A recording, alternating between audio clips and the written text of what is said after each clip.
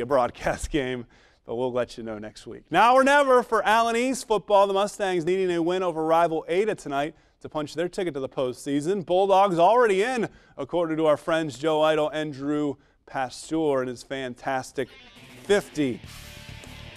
The band putting on the show, but Ada up 35-13. Caleb Smelzer makes the catch from Bryce Belcher in there. Breaks a few tackles in a nice game. So Belcher in there instead of Spencer.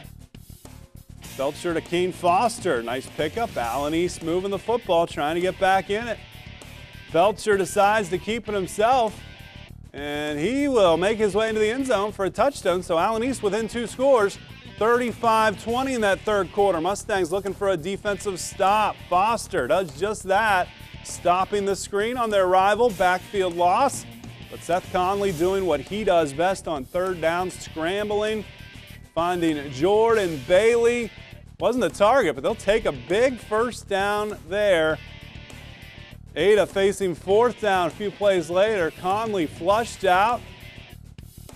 While directing traffic, Reed Spencer knocks the ball free. Allen East gets it back, but it's Ada getting the road win tonight. Nice victory for the Bulldogs and Coach Olwin as they take it 49-34. Ada has clinched a home game.